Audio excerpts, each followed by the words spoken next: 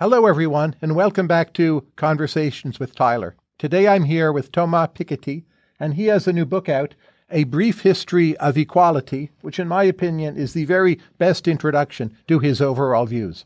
Thomas, welcome. Thank you for your invitation.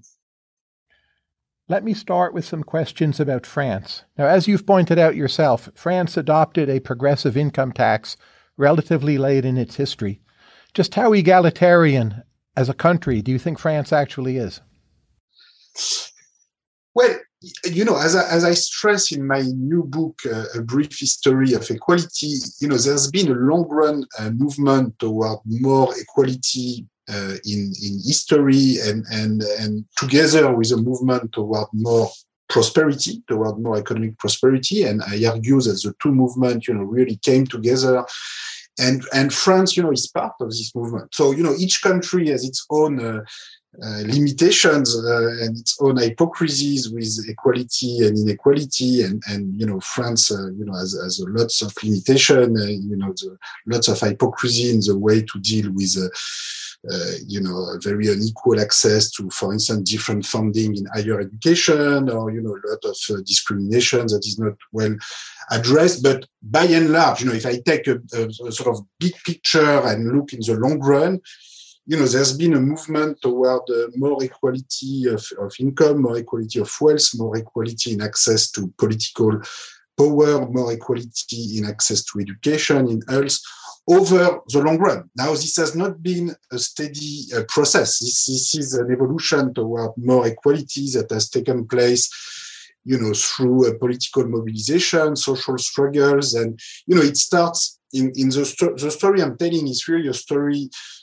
where the movement toward more equality starts at the end of the 18th century. So, typically in the case of France with the French Revolution, the abolition of aristocratic privileges, the slave revolt also in Saint-Domingue, which, so these two events, the abolition of aristocratic privileges and the slave revolt in Saint-Domingue are sort of the beginning of the end of aristocratic societies based on privileges, and slave and colonial societies on the other hand. But you can see very well, how these two movements, these two evolution toward more equality, are not over. They continued during the 19th century, 20th century with the end of slavery, the end of colonialism, the rise of social security, the rise of progressive taxation. But in France, just like in the US, there is still a lot of discrimination today. There is still a lot of gender inequality today. There is still a lot of political inequality, in access to voice, access to participation, political power.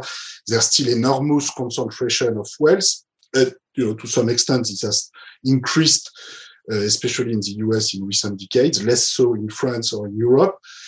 So, in the long run, there's a movement toward more equality, but, I'm not saying this to conclude that, everything is great and, we should just stay like we are. I'm saying this, in order also to suggest that, this movement could and should continue.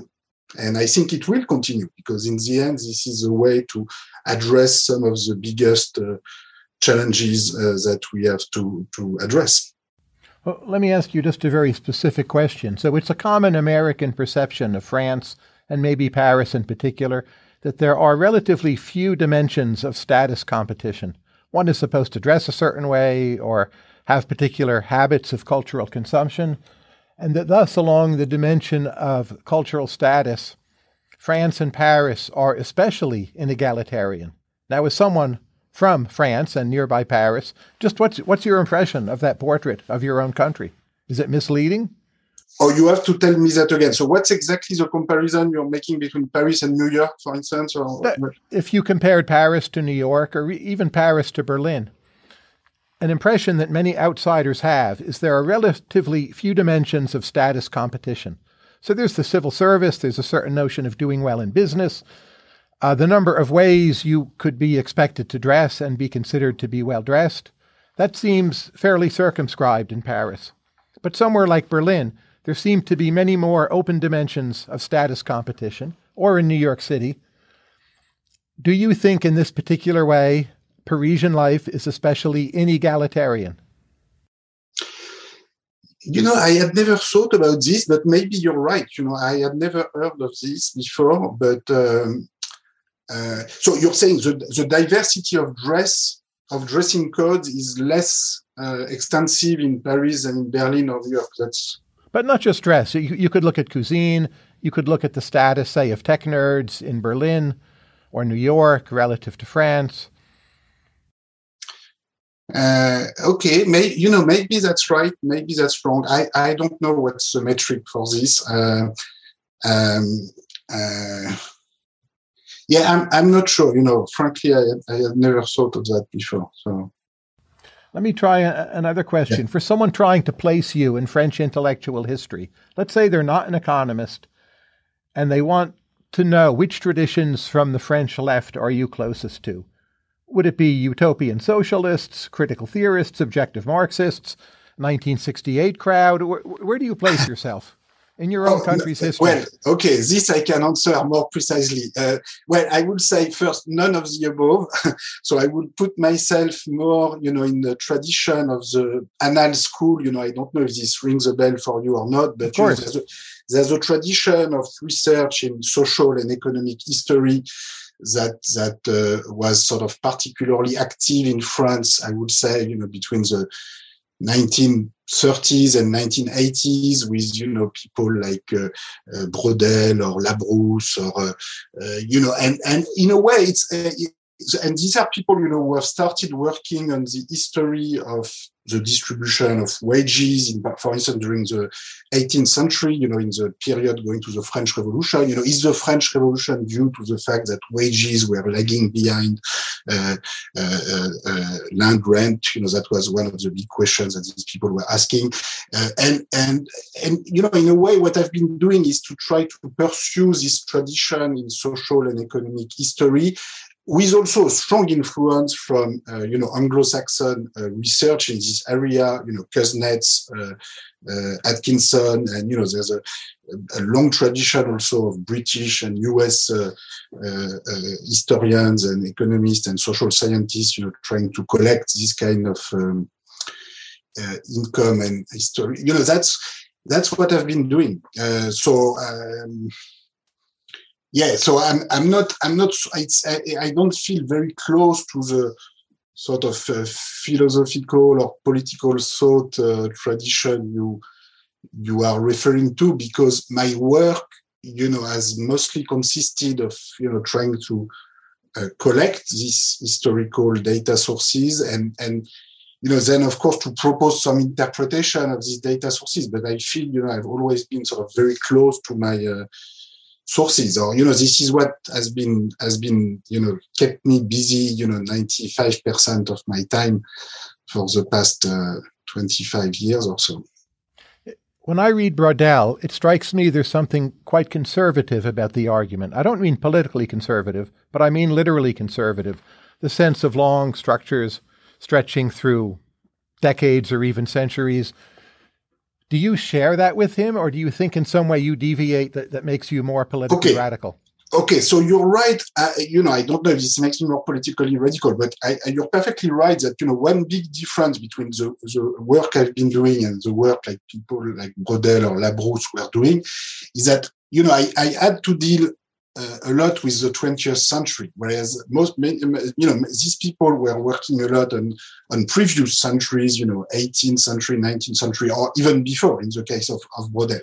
And so working on 20th century data and in particular, the enormous reduction of income inequality during the 20th century, led me to a different kind of perspective and a different kind of thinking and issue. So to be very precise, the political dimension is sort of much more important and in a way unavoidable and impossible to escape when you study the 20th century. When you study the 18th century or 19th century, or maybe you can have this sort of sort of Marxist or economic perspective, stressing the sort of long run evolution, the sort of deterministic economic forces. When you study the 20th century, politics is everywhere because, World War I, World War II, the Great Depression, the creation of social security systems, the development of progressive taxation, decolonization, end of apartheid. Politics is everywhere if you want to understand the evolution of inequality. I would say it's also to some extent the same for the 19th century and the end of the 18th century. I talk about the French Revolution and the slave revolt in Saint-Domingue. So I think the history of equality or inequality cannot just be an economic history. It has to be a political history because if you want to account for what you see, if you want to explain what you see, it's, political processes, sometimes revolution, sometimes tax reform, sometimes, political confrontation of all sorts play a major role. So I had to develop this perspective, and indeed this is a big difference with the Annal School. The Annal School in a way did not sort of disappear before reaching the 20th century. They were not confronted to the same kind of issues that I was confronted just because I write later than them with data covering the more recent period, and so I had to develop a different perspective and a different kind of interpretation. Stressing the role of politics and political institution and fiscal institution, social institution, and the like. As you know, there's a competing longue durée tradition. If you look at the work of Greg Clark and Neil Cummins on surnames, they take data from England, from Sweden. There's one paper where they have about almost 8 centuries of data, I think. And social status is more heritable than height. A given status relationship has persistence for 15 or 20 generations. What do you think of that work? And do you think it's a perspective that contrasts to yours and shows it's really very hard to redistribute what really matters in society? No, look, well, this is very interesting. Every time there is a lot of historical data collection, I am very interested. And so this is very interesting work. Now, that being said, I find the perspective a bit too conservative in a way and a bit too, maybe because it's very long run. But if I look, my period of study is the period, ranging from the end of the 18th century until today. So this is, 1780, 2020, if you want. So, and over these 2 centuries and a half, what I see is a movement toward more equality, both in terms of political rights, but also in terms of social and economic equality. And what I argue is that, this process is very much related to political development, political revolution, slave revolt, wars of independence, tax reform, changing balance of power between capital and labor, development of social security, development of public school system or public health system. And over this period, this has led to a very strong movement toward more equality in all these dimensions, and also toward more economic prosperity. And I stress this.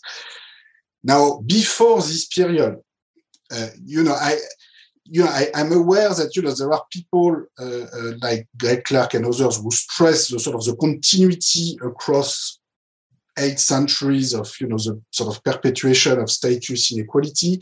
There are also, historians like Scheidel, going back to the Neolithic period or to ancient history, who stress, a relatively also, pessimistic, who have a relatively pessimistic perspective in the sense that they say, okay, without, major destruction or war, you never have a reduction of inequality.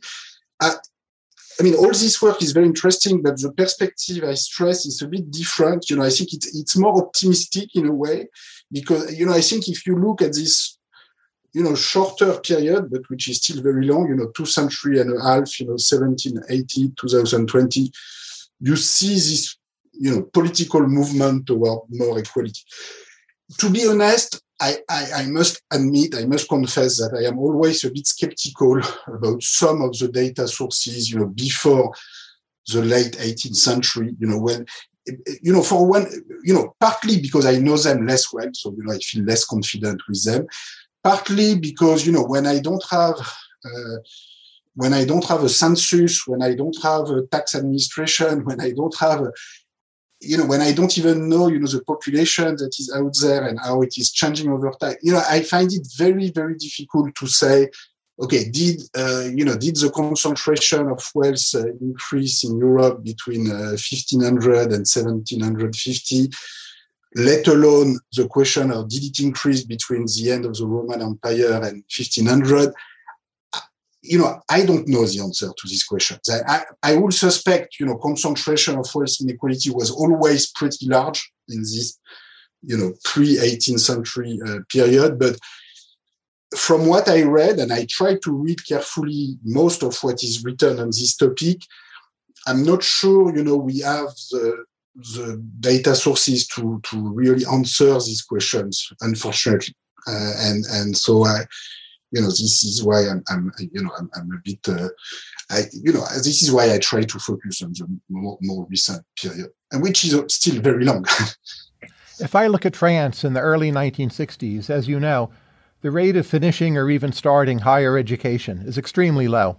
But France basically is doing fine. Do you view that as evidence for the view that it's really the continuity of cultural capital that matters and not so much policy? Oh, no, because there's been a huge educational expansion since then. That's, between 1950 and 1990 and until today, educational expansion in France and throughout Europe and, in most of the world, for that was, has been considerable. And so it is true, in the 1950s, France, but to a large extent, Western Europe, is lagging behind the US in terms of educational achievement. And to me, it's clear that, the key reason why the US has been an economic leader at the world level for, most of the 20th century is because it was an educational leader. And in the 1950s, as you know very well, you have 90% of a generation going to high school in the US, whereas in France or actually in Germany, it's 20 to 30% of a generation. And you need to wait until the 1980s or 90s to reach the same kind of, 90% of a cohort going to high school and to have a sort of universal access to it. And it was the same also, in the 19th century, the US reached 90% primary school attendance rate, almost a century before Europe, or at least half a century or, 2/3 of a century before Europe. And, I think this was absolutely key, that was a key explanation why also economic productivity was so much higher in the United States. But, I think here policy made a big difference. So, after, especially after World War II, there was an enormous educational push, not only in France and Germany, but, also, of course, in Japan and then other countries in Asia also followed this push.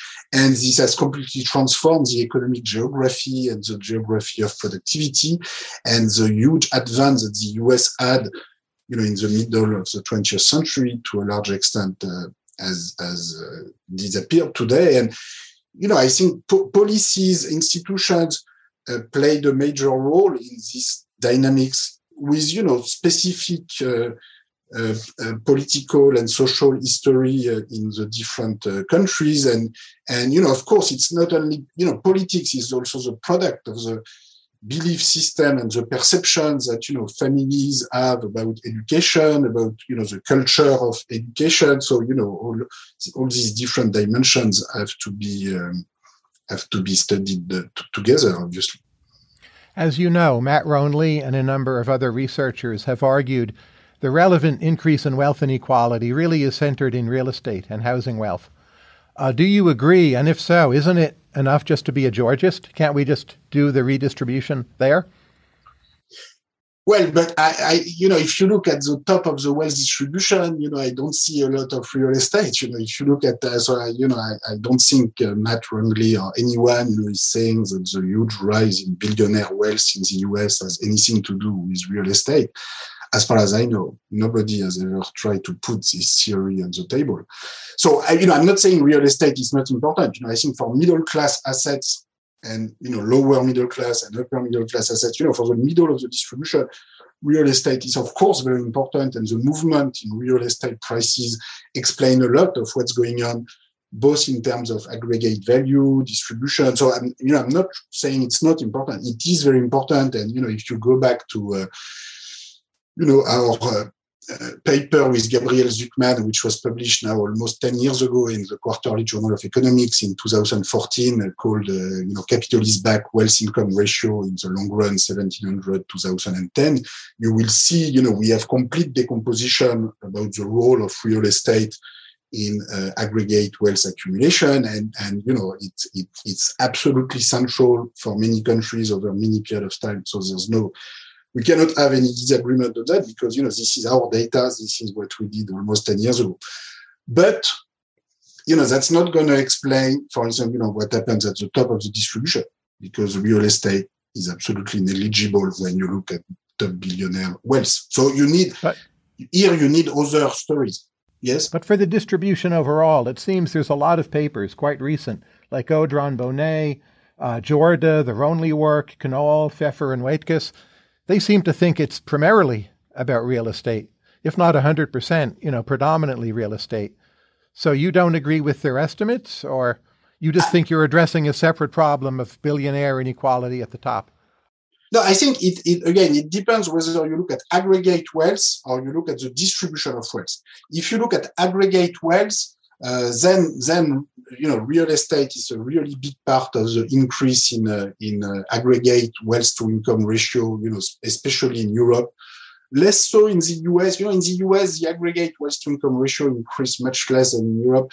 But so for the aggregate wealth to income ratio, especially in Europe or Japan, real estate is the central explanation. There's no doubt about this. Now, if you look at the distribution, it's a very different story, because in fact, the increase of the relative price of real estate asset relative to say stock market prices or financial asset is actually relatively good overall for the middle class as compared to the very top, because the middle class owns mostly real estate, and whereas the top owns mostly financial and business assets. So if the only force at play was the big increase in real estate price, in fact, wealth inequality should have declined, or at least top wealth share should have declined relative to the middle, which, obviously, this is not what we see. I mean, there is some disagreement about the magnitude of the increase in top wealth shares, but nobody is saying that top wealth shares have been declining in recent decades in any country. So, by definition, the real estate argument is not going to explain what we see for the wealth distribution. And if so, then, it depends what segment of the distribution you are interested in. But if you're interested at the top share, I mean, if you're interested at the very top, billionaire wealth, which, after all, is interesting in its own sake, and it's a non-negligible fraction of total wealth, I think, again, nobody is saying that real estate is explaining this.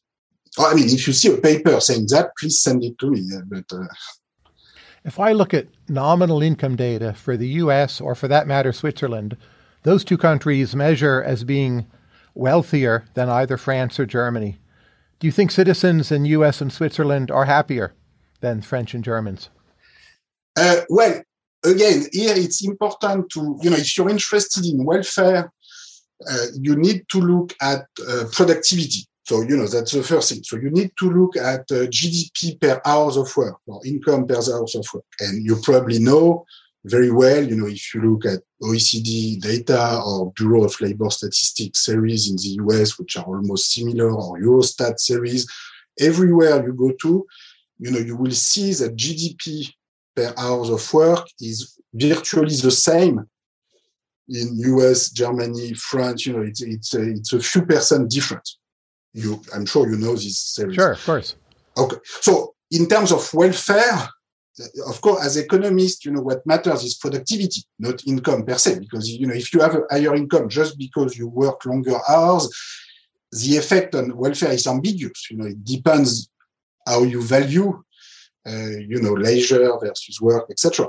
And, presumably, if European countries, decided to have more vacation and a bigger reduction of working times than the US in the 20th century, by the way, this was not the case, a century ago. In the early 20th century, working hours were actually shorter in the US than Europe, partly because productivity was higher, so you can afford working less. But anyway, today and in the past century, the decline in working hours has been bigger in Germany and France. Presumably, this was a choice. This was a complicated political process, but, nobody in Germany or France today is proposing to divide by 2 the number of weeks of vacation and go to the US federal law in that respect. So in terms of welfare, my own view, my own view, as you can imagine, is that when you have when you multiply your productivity by 10 over the past century, it actually makes sense, to take some of this increase in productivity to have more vacation, to spend more time with your children and family, to spend more time traveling around the world. And for me, like for many Europeans, the idea of taking only 2 weeks in vacation over the summer when you are so rich looks like one of the most stupid things you can do in life. But it's different. People can make different choices, of course, about this. But if the relationship between wealth and happiness is so diffuse, and I would agree it may be, so I'm happier than some billionaires I know, why worry so much about wealth inequality? Why not focus on inequality of well-being, which could be something quite different? I care ultimately, what I care about is, access to fundamental goods like education, health, participation, participation to the political life, participation to economic life. So ultimately, this is what I care about. Income and wealth per se, are just mechanism and tools and ways, to go in this direction. But in the end, what's really important for me, is to have the highest possible opportunities and rights to access fundamental goods for everybody. This is all what matters. But, I see that in Paris, and I tend to think it's cultural capital. So rents are very high. There are people who are not huge earners. They live in Paris. They enjoy Paris immensely, as they should. They have incredible cultural capital, amenities, smart people they can talk to. They're partaking in those goods. Yet there's very high wealth inequality in Paris. You teach in London, super high wealth inequality in London. You can live there very well if you do it smartly. So again, why not focus on cultural capital for individuals rather than the wealth? Yeah, first I only teach in Paris. I was in London a long time ago as a student, but I'm not teaching there. Cultural capital, is part of what I am interested. When I look at the inequalities in education and access to education, this is about cultural capital. When I look at, I try to understand the changing structure of political cleavages and who votes for whom and which party and coalition, which is a topic on which I've been working quite a bit in recent years. Cultural inequality and different access to education and reversal of education cleavage over time, is certainly is very important. But maybe I don't get exactly your question. Maybe you should tell me again. Well, if we want to make people better off, yeah, the world we live in, it has plenty of wealth, and we observe many people who are not rich, who have very high standards of living, because they, in the broad sense, are well educated, can enjoy amenities, can live in Paris or London on a limited income, take in what the city has to offer. And doesn't that suggest that wealth inequality shouldn't really be the focus? It should be inequality of cultural capital. Yeah, I think all of these are important because, if you only have high cultural capital, living in Paris or London is going to be difficult, given the rent level. So I think you want to care about both. And so, I care a lot about making access to education more egalitarian. And, as I told you, France, there's a lot of inequality and a lot of hypocrisy everywhere in terms of access to education in France. I mean, in the US, you have all this work by Rasheti, Emmanuel says, showing the relation between parental income percentile and, access to higher education, the level of hypocrisy about, the claims that are being made about equal opportunity and blah, blah, blah. When you look at what you see in the data, we are very far from there. But, there's a lot of hypocrisy everywhere in terms of, unequal access to education. In my country, in France, we put 3 times more public resources in the sort of elite schools where more socially advantaged students go to than in the sort of normal university schemes where more socially disadvantaged students tend to go to. So, through public funding, sometimes you actually magnify initial inequalities rather than reduce them. So there's enormous hypocrisy everywhere and to me, making more effective equality in access to education is absolutely central. That being said, I also want to redistribute wealth and inheritance and property because, if you only have high education but you have no wealth at all, it's more complicated. It's more complicated to buy a home for your family, or it's more complicated to start up a business. It's more so. If you look at the in the long run, there's been a movement toward more equality of income, labor income, through educational expansion, through more labor rights.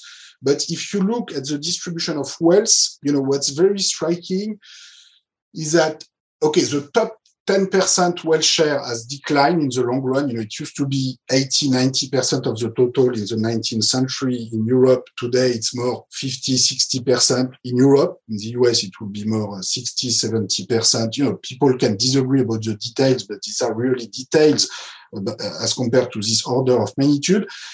Now, this decline in the very top 10% wealth share, has been mostly to the benefit of the next 40%, which is already good.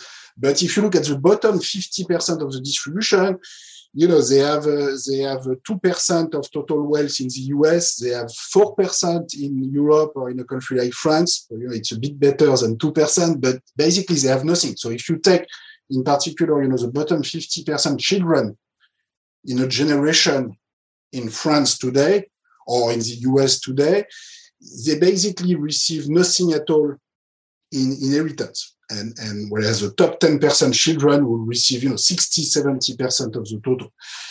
Now, I think this is, so we are very far, to say the least, from equality of opportunity. This is the least you can say, which is interesting because, equality of opportunity, is a theoretical concept that people very often say they are in favor of it.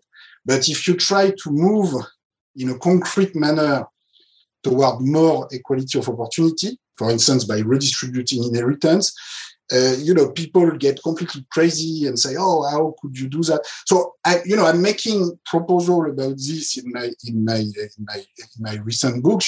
Saying, okay, maybe everybody at age 25 should receive a minimum inheritance. Let's say it could be 60% of average wealth. So, in France today, that would be 120,000 euros. If the average wealth is 200,000 euros per adult, so everybody say would receive 120,000 euros at age 25. Now, this is still, so people who today receive zero would receive 120,000 euros at age 25. Today, people who today receive 1 million will still receive 600,000 after the progressive taxation of inheritance and wealth that's paying for that. So we would still be very, very far from equality of opportunity. And, if you want my opinion, I think we should go beyond that. But just doing that, would increase, the share of bottom 50% children in total inheritance, which today, is between 2% in the US, 4% in France. It will be 20 to 25%, which, is still much less than 50%, because after all, they are the poorest 50% children. But it will be, I think it will make a big difference in terms of real opportunity, to start a business, but also, more generally, wealth has big impact on your bargaining power in life. So, when you don't own anything, when you just own zero, or when you only have debt, you have to accept everything. You have to accept any working condition, any wage, any job, because, you need to pay for your bills. You need to pay for your rent. If you have a family, you need to, to do something, so you have to accept it. So when you have 100 or 200 or 300, so, for people who have millions or billions, maybe 100 is like zero, they don't make the difference. But for people who are at zero, having 100, 200, put you in a position in terms of bargaining power vis-a-vis the rest of society is very different. And I think it's very complementary to cultural capital and human capital, because, if 100, 200,000 euro, okay, that's not going to make you buy an apartment in Paris. That's not enough. But there are many other cities which, for many people are more enjoyable, where you can actually buy an apartment or house. You can start a business. It makes a real difference for bottom 50% people. But if I visit every major country in Europe, what I observe is the highest living standard is arguably in Switzerland, Norway and Luxembourg aside. Switzerland has one of the smallest governments, and they attempt relatively little redistribution. What is your understanding of Switzerland? What if someone said, well, Europe should try to be more like Switzerland? They're doing great. Why is that wrong? Switzerland, it's a very small country. So, it's about the size, actually it's smaller than Île-de-France, which is a Paris region. Now, if you were to make a separate country out of Île-de-France, GDP per capita, I think, would actually be higher than Switzerland. And, of course, you can always, you can take a wealthy region in a country and say, okay, I don't want to share anything with the rest of the country. I'm going to keep my tax revenue for me. I'm going to be a tax haven based on bank secrecy. And, that's going to make you 10 or 20% richer. I'm not saying But it's been a long time since Switzerland relied on bank secrecy, right? Following 9/11, that Swiss advantage largely went away.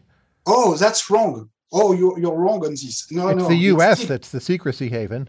Yeah, it still brings I can tell you, the banking sector and the status as a tax haven, still brings an additional income of at least 10 or 20% to Switzerland. But I agree with you, Switzerland will still be rich, even without this, but they will be a bit poorer. And they will certainly not be richer than, if you compare to, say, the Paris region in GDP per capita, or, the London region, or if you take the wealthiest region. So you have to compare, it's important to compare, countries of comparable size, regions of comparable size. You mentioned Norway. Again, Norway without the oil will be more comparable to Sweden or Denmark, sure, in terms of GDP per capita. Now the oil is making them richer, but, I think this oil should actually remain in the ground. And, I don't know if you've seen this incredible TV series Occupy, which today, with what's happening in Ukraine, you can, this is a series where Russia invades Norway in order to restart the oil production, in order to make the European Commission happy. And the European Commission looks as ugly as it can possibly look, which unfortunately, is sometimes an accurate description where, oil production is so important that you're ready to in effect, to tolerate things that in fact you should not tolerate. But anyway, this was just a side note about Norway. But anyway, oil, is playing an important role. Luxembourg, okay, Luxembourg benefits a lot from its, But Switzerland is a real country with a diversified economy. Yeah, sure. Very little of it is poor. The Paris region is a real region. That's a clustering effect within France. Like France is much poorer than Switzerland. Could not France bring Swiss prosperity to? This is not comparable in size. It's you cannot. I don't think it makes sense. Again, if you want to compare a region of about 10 million inhabitants, which is the size of Switzerland, you find many other regions with a comparable GDP per capita all across Europe. Anyway, but there are many good things in Switzerland, by the way. I think the local democratic system has lots of good aspects to it. The education system has been, so I'm not. I think there's a lot to learn from each of these experiments. In the US, has a much smaller government than Sweden or Denmark or France. But I think there's a lot to learn historically from the US including in terms of equality. And I think the enormous educational advance that was there in the US, in the 19th century, in the middle of the 20th century, is key to understand many of the issues I refer to. Now, the case of Norway shows that you can also have a very very generous welfare state, and that certainly does not prevent you from being prosperous. Look, at the level of Europe, we have 27 countries in the European Union. If you look in terms of tax to GDP ratio, the countries with the lowest tax to GDP ratio are Bulgaria and Romania.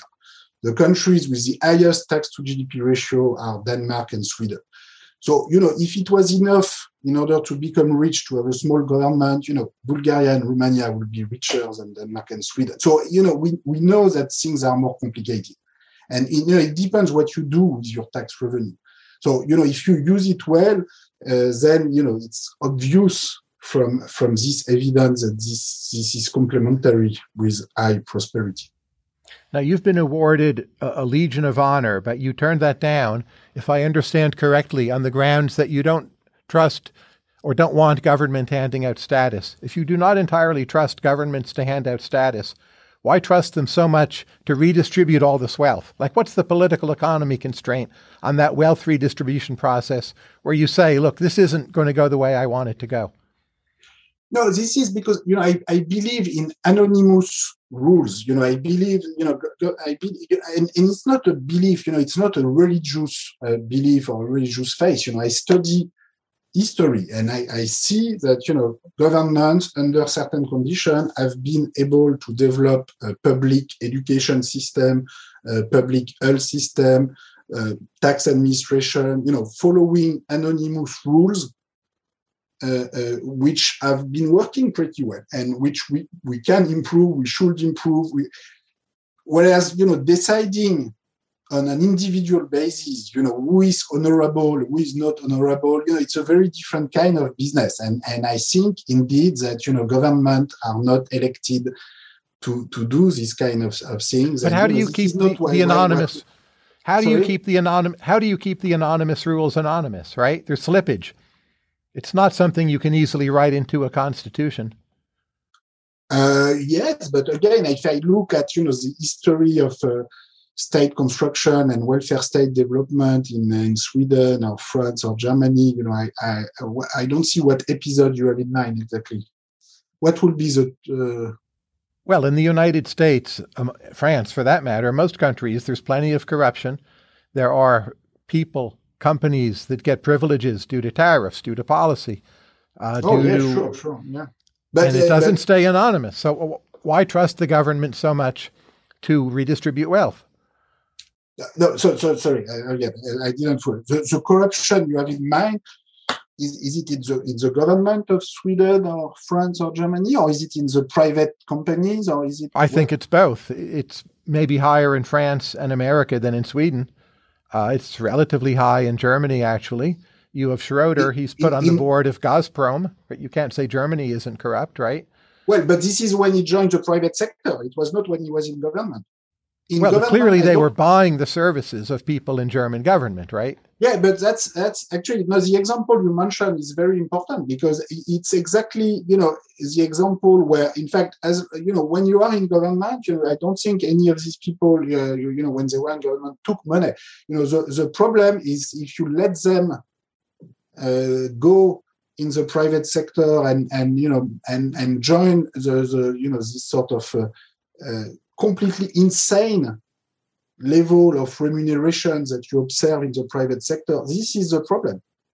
But I don't think, in any of these countries, give me an example of a political leader who became billionaire by taking money when he was in office. I don't know anything. I think they sell their votes much more cheaply than that. I mean, most of U.S. Congress is quite happy to pass special interest favoring legislation. Yeah.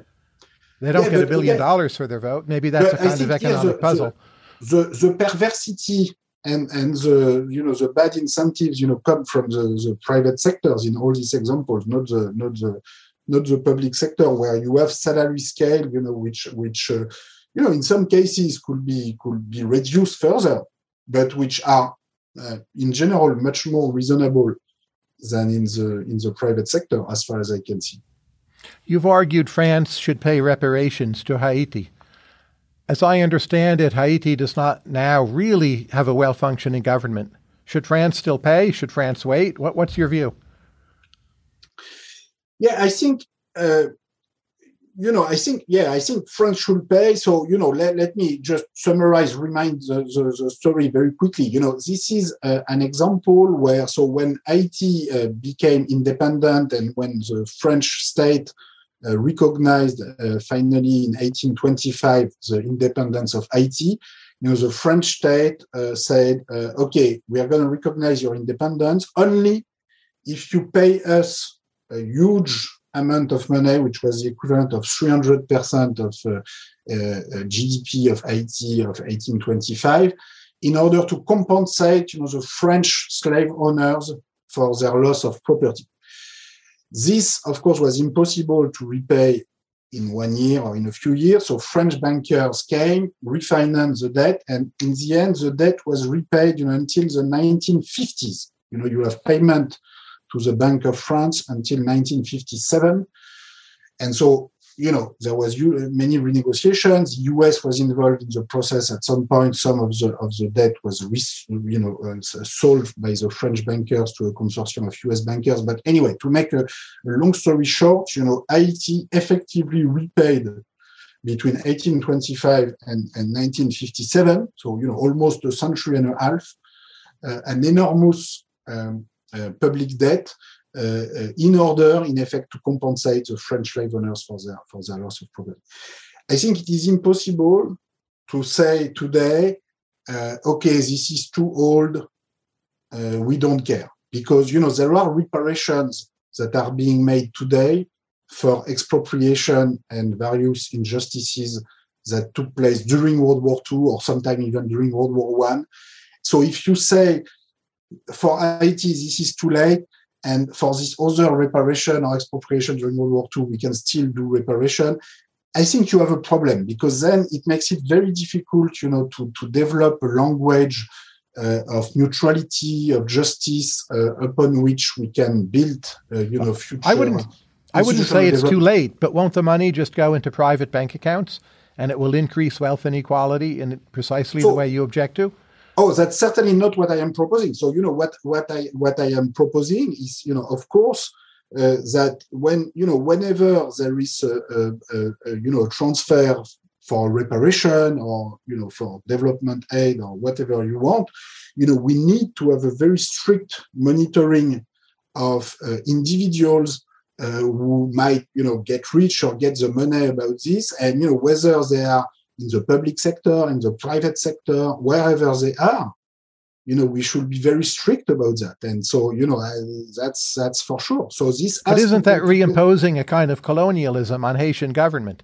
If the French are going to monitor where all the money flows within Haitian government, that would require establishing quite a bit of sovereignty over Haiti. Yeah, I think Haiti should be part of that. I think there are lots of people in Haiti, who would like to monitor how this money is being used. Look, I'm not saying this is simple, but, reparations are never simple. I can tell you, in my country, you had to wait until 1999, 2000. So, almost only 20 years ago for an official commission to look seriously at post-World War II reparation and Jewish expropriation during World War II. So, this process takes time. If you look in the US, remember, you have to wait until 1988 to see a law adopted by US Congress, to have reparation for the Japanese American, which, as you know, were interned during World War II. And during many decades, people were saying, oh, that's impossible, that's too complicated. Where are we going to draw the line? Where are we going to stop? How can you decide the amount? And look, I understand these are complicated decisions to be made. Now, is this a reason to, forget about it and say, okay, we don't care anymore? I don't think so. I think this will be the worst answer. So I fully recognize, the complexity of the task. I'm certainly not trying to say this is easy, etc. But I reiterate my claim that if you abandon any attempt, for justice, then you are in a very difficult situation to prepare the future. Because then, people will tell you, okay, you care about, this kind of expropriation and injustices, but you don't care about this other kind. So you have to try to develop some universal approach to justice in terms of objective criteria, including the distribution of income, the distribution of wealth, access to education. I don't know any other approach. I know you're very much a European federalist, and in at least one interview, you argued that the major countries in the current European Union should, in a sense, secede and set up their own arrangements, part of which would redistribute more wealth. Would the net actual effect of that not be to greatly weaken the European Union we have now? You would have multiple tiers, or how is that going to work? Well, first of all, so I have been involved in writing this manifesto for the democratization of Europe, and so we have made with a very large group of scholars from all over Europe, lawyers, political scientists, economists. We have been proposing concrete changes in the treaties that organize the European Union. So, we are making very concrete proposals on how, improving the working of the European Union. And indeed, I am a European federalist. I am a European, what I call social federalist, in the sense that, I want federalism to be able to deliver more social justice, to deliver more popular support to Europe, which, today is not exactly the case. If you look at the Brexit vote, the lower income groups voted to exit, upper income groups and upper education groups voted to stay. So I think there's something wrong going on. So I think we need a different kind of Europe, which brings more social justice, fiscal justice. And so I think one of the solutions, certainly not the only one, is to be able to make a majority rule decision-making over taxation. I think, the problem today is that if Luxembourg wants to put their veto on, taxation of multinationals or taxation of billionaires in Europe, then you cannot do anything together. In spite of the fact that, Luxembourg with 300,000 inhabitants is, less than 0.1% of the population of the European Union, which is 500 million. So, it's even less than the nobility in France in 1789, where the nobility was about 1% of the population and they had veto power about taxation. So I'm saying, this cannot continue for very long. So in the proposal we've been making, it's not, what I want to say regarding your question is that it's not open only to large countries. It's also open to every country in the European Union, or actually even, outside the European Union, which may want to join at some point. So, I'm just saying that, if you take Germany, France, Italy, Spain, these four countries make almost 80% of the population and GDP of the Eurozone. So, if these four countries are ready to go, I think they should go. They should try to convince as many other countries as possible. But, I think the current arrangement where officially we have the unanimity rule for all fiscal and budgetary matters. And then, remember, what happened last year with the COVID, post-COVID recovery plan. In effect, France and Germany put so much pressure on the Netherlands, Sweden, etc., that in the end, there was unanimity to have common borrowing and a recovery plan. But in a way, this was a sort of fake unanimity, which, there's a risk that in the end, you make everybody unhappy because people were forced to agree. In effect, what happened is that France and Germany told Netherlands and Sweden, okay, if you don't want to come in, we're going to have a separate arrangement between us and we will do it without you. So they said, okay, we will do it with you.